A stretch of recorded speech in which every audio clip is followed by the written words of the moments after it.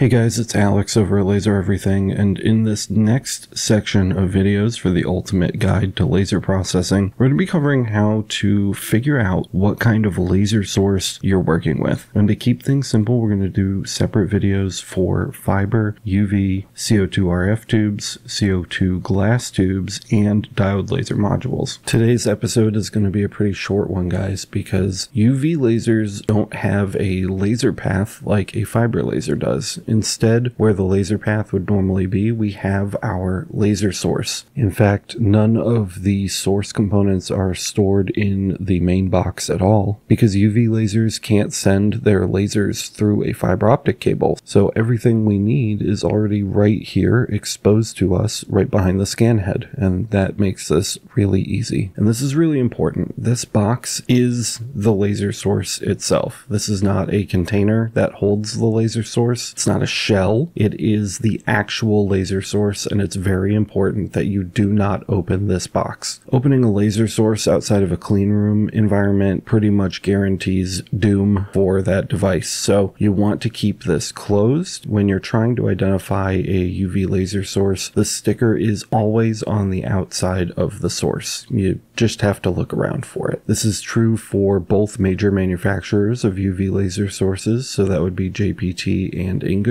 Here's my Ingu laser source pictured here. You can see it's the Grace X 355 5A. That's the 5-watt air-cooled. It also includes a serial number and a date of manufacture. And there we go. That's all the information we need. If you have a JPT, it's a very similar situation. Here is the label on Kyle's JPT laser source, and everything you need is right there as well. For now, though, you've got your source information, so what do you do with it? Well, of course, you can always Google search things, but I'd also recommend heading over to makearmy.io, where you can see our laser source database. And if we go ahead and give that a click, you'll see a ton of different laser sources listed here with more information about them. We'll check out some of the most common JPT laser sources for UV lasers right here. So if we click JPT, on the right side over here, we can actually filter by wavelength. And since we're talking about UV lasers today, we can click 355, and that'll show us the JPT UV laser sources that we have in the database. The 355 5A LARC model is one of the more popular ones. We can go ahead and check this out, and inside you can see we've got laser wattage, wavelength, pulse width, we've got our beam quality and beam diameter, and a bunch of other information about electrical as well. So once you get that information, you are ready to get your UV laser set up in Lightburn. And again, you can find this at makearmy.io under the laser source database to get all the information you need to set your laser up properly inside of Lightburn once we get to that point. So this is something you're going to want to bookmark, because we're going to come back to this page over and over again. If for some reason you can't find your source in this database, or your source is missing information, feel free to reach out to me and let me know. We can get it added if you do have the data for it. If you don't, I'm sure we can find somebody that has a similar source in the community. Hit us up over at Discord or at masters.lasereverything.net if you want to support the channel, and we can help you discover the accurate details about your laser source so you can get your machine set up properly. That's all for now. There's a lot more to discuss as far as what's going on inside of this machine, but